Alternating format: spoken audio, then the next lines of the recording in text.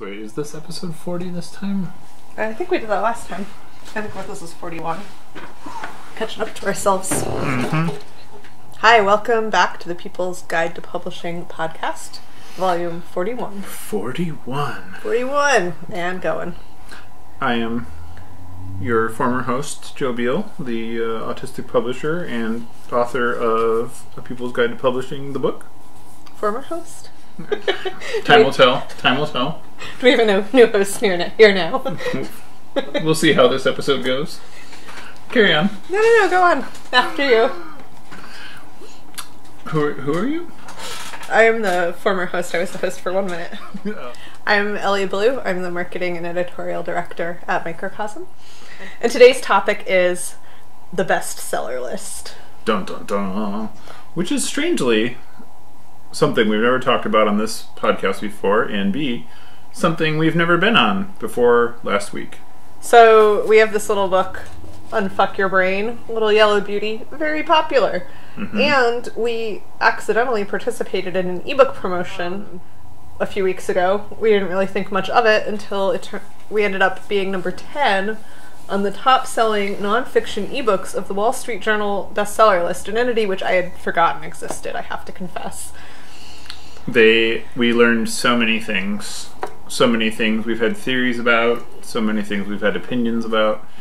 Like, you can run your entire launch strategy to land yourself on these lists, and 99% of the time you will fail, unless you have way too much money, in which case I would question what the point is of publishing a book in the first place.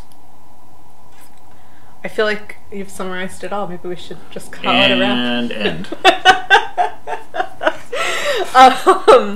So yeah, the New York Times bestseller list and the Wall Street Journal bestseller list. Are there any others that are important? The Guardian list, the USA Today list. Okay.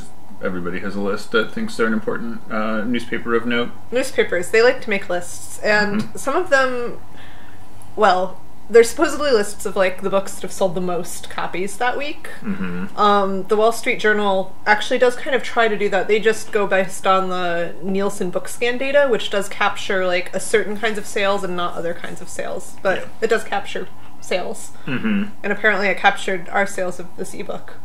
And so, in general, the conventional thinking is that when you land on one of these lists, ideally it would be the New York Times list, you will attract so much attention that people will buy your book just because it's on the list, because that will convince them that, one, it's good, two, they should read it.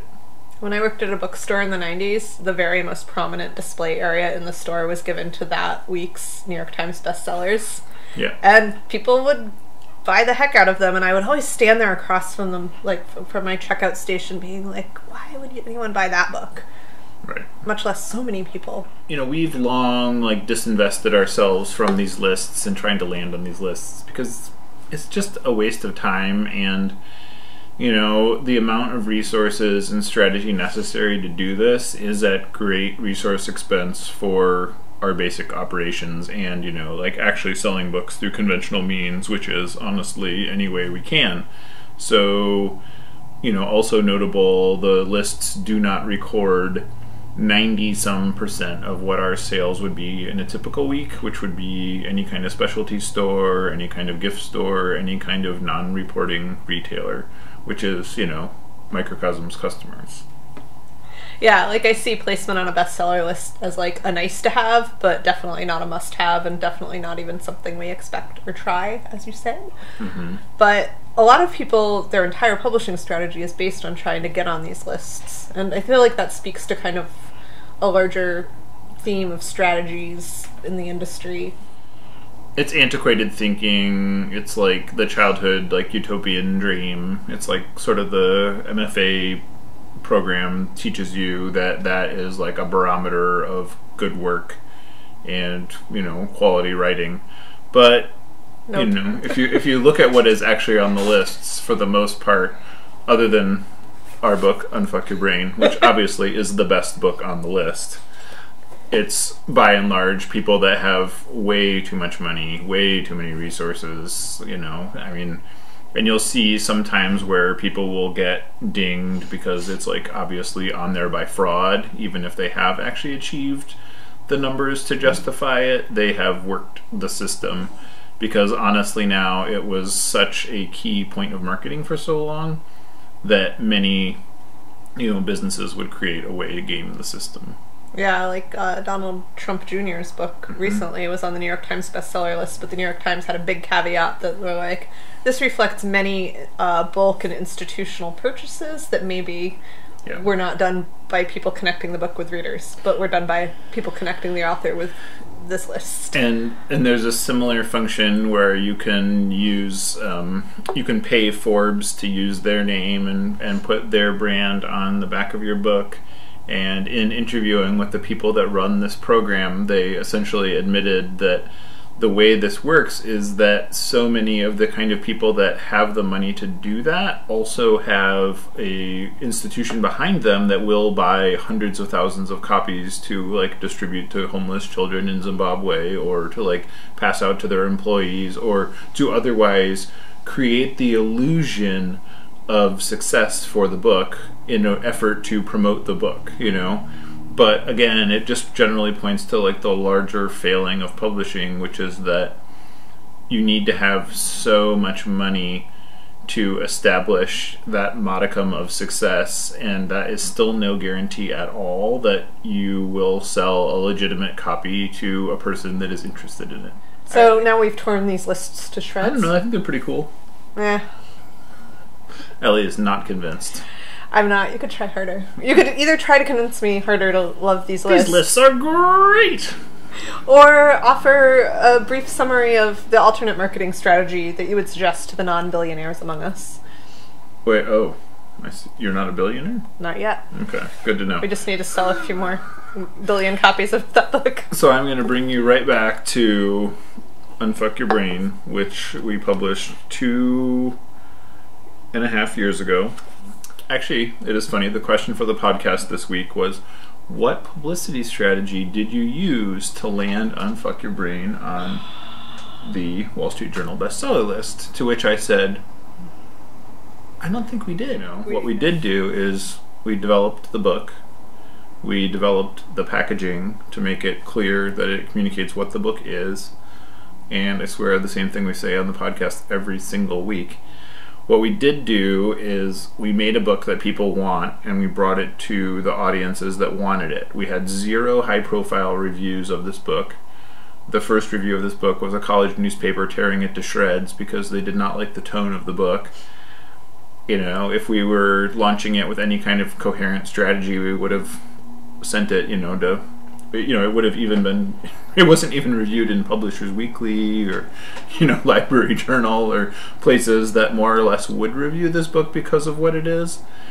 Instead, we really went for the low bars. And what we did do is we brought it to a lot of conferences, and we helped to organically reach the audience that cares about it in the way that, like, even my friends that only really know sort of peripherally what I do had heard of the book and were familiar with it and thought it was cool and were surprised and impressed that it was us. And so, that works because it results in people tweeting about the book, people interacting with other people and recommending the book, and that is like what they call buzz in the industry. And this book had buzz. All it has is buzz. And a good book. Right, but that is sort of, a good book is the product, buzz is the product of a good book. That's true. Is a good book the product of buzz? Buzz is the opposite of bestseller list. So buzz is kind of the publishing version of go viral. Do people still say that? I don't know. Seems doubtful. We're old now. Can we get YouTube to come out and film this? YouTube, help us be a little more hip. If we're not beyond salvaging. I do have some insight into the mechanics of how this got on that list. So there's a major online retailer that we have made a big deal about not doing business with anymore. Ebook distributor does sell our ebooks to them, and there was a data mix-up, and we were not doing that, which meant we were eligible for a giant promotion where they were able to like put copies of this book on super sale for as an ebook for a short period of time, and apparently that boost is what got us onto that list. So, as usual, all of Microcosm's successes are a product of other people's mistakes. In grand summary. Also, we and the author will make almost no money from this placement because all of the sales are at such an extreme discount. I think it was like a third of the usual ebook price. Oh, okay. So that's still pretty good. It wasn't like $1. It wasn't 99 cents. I think it was $1.99 or $2.99. Right. And the ebook is normally $13.99, so it was okay. It was an extreme discount. Okay, yeah. So, and that was kind of that was kind of the talk I had with the author, where I was like, you'll probably get the same amount. The amount you earn in royalties will probably be the same as any other month, but the number of books read will probably be 100 times what it is in a normal month. And who knows? Maybe all of those readers, or at least some small percentage of them, will go out and seek out her other books. We can hope so. Time will tell. And she has lots of other books. So, in summary, thank you for watching.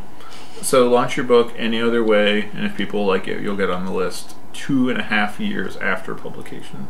Well, I don't feel like any and of it doesn't matter. Those are connected. Thank you for watching the Cynical Guide to Publishing. That's how you succeed. Where we pluck the bloom off the rose for you. I am Joe Beal, the displaced former host of this podcast, autistic publisher and author of A People's Guide to Publishing. I'm your new host, Ellie Blue. I'm the author of all of our books. And I'm in charge of everything. Must be nice. It's actually a pretty big burden. I'm ready to start delegating. Wait, stay tuned for next week, where we get to episode 42, the answer to life, the universe, and everything. Thanks so much for joining us once again on A People's Guide to Publishing, the podcast. I am your host, Joe Beal, the autistic publisher. I'm Ellie Blue, the editor who doesn't pay attention to commas. And please send us your questions so we can answer them on future episodes. And please do give us those reviews on iTunes and everywhere else that podcasts are reviewed. 5 stars, if you please. And have a wonderful week. Thank you. You can find us on the internet at microcosmpublishing.com or microcosm.pub if you want to keep it short and simple. You can also find us on Twitter at Microcosm, on Facebook at Microcosm Publishing, on Instagram at Microcosm_pub, and here in Portland on North Williams Avenue. Thank you so much.